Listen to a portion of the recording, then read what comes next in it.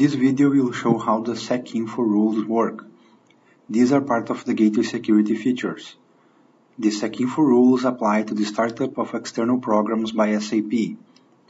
We will use the Orion test system. It has two instances running on different servers, Orion A and Orion B. Let's see the current SecInfo rules in use at Orion A. In order to do that, we access the transaction SMGW. Then we access the menu Go to Expert Functions External Security Display SecInfo. Since there is no SecInfo file, the gateway is using its internal default. Let us create a file to demonstrate how the rules work. We go back in order to reload the file after having created it. After creating the file at operating system level, we access the menu Go to Expert Functions External Security Reread. We can see that the security files were reloaded at the bottom of the screen. Let's display the file again in order to see the rule we have created for this video. The first line is #version equals 2. This is recommended, so we use the syntax version 2 of these rules, which enables more features. This has to be the first line of the file. All other lines that start with a hashtag will be considered comments. At the second line, we have our first rule. It can start with either P for permit or D for deny.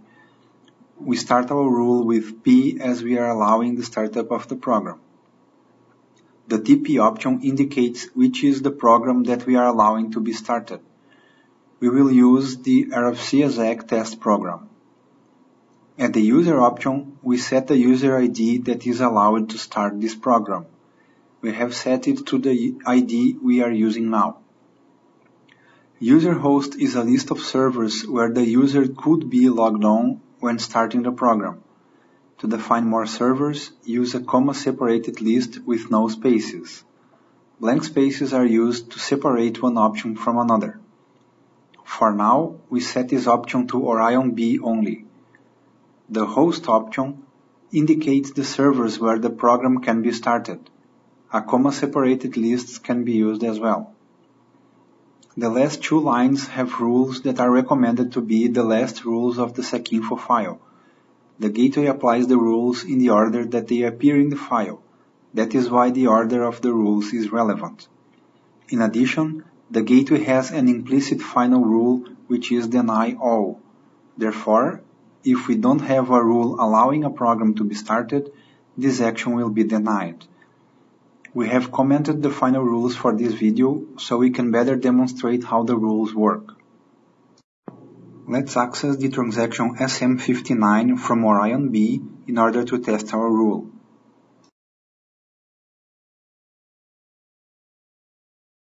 After expanding TCP/IP connections, we open the destination GWSecDest, which is the destination we will use at this video.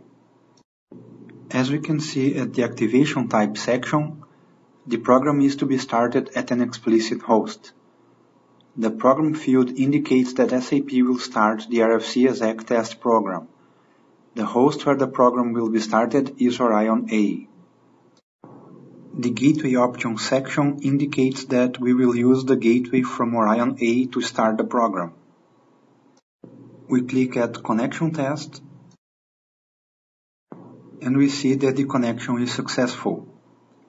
Let us repeat the tests, however, from Orion A.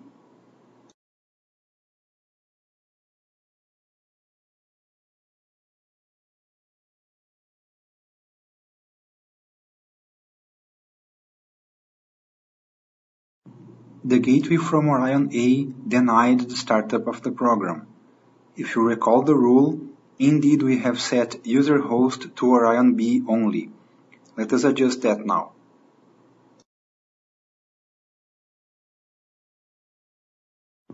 After adjusting the rule at operating system level, we have to reload the file. Let's display the file again to see the new rule. We have adjusted the user host option. Instead of Orion B, we have set it to internal, local. Internal is a keyword that means all servers that are part of this SAP system. Local is another keyword that means this server itself. Let us perform a new test from Orion A in order to confirm that the rule is working.